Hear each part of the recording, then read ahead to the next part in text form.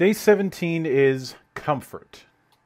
I think for this particular entry, I'll focus on the importance of beer and pretzels kinds of games.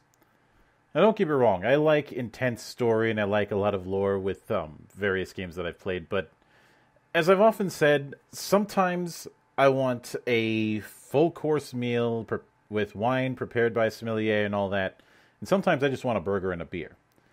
And you need to have both in order to really have a balanced RPG diet. Which I know might sound odd with having some of this out as something like a burger and a beer, but the point is, you can't rely on just one edge of it alone because you're going to get burned out on it.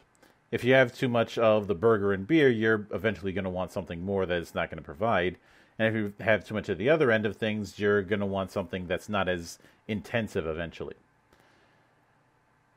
To this end, I do think that a large amount of the old school play is definitely furthering that whole burger and beer approach, even if I do think certain parts of the OSR community take themselves a little bit too seriously. That being said, when it comes to burger and beer, the genre that really exemplifies this is beer and pretzels kind of games. Games that, while they can be taken seriously if someone wants to, are not meant to be.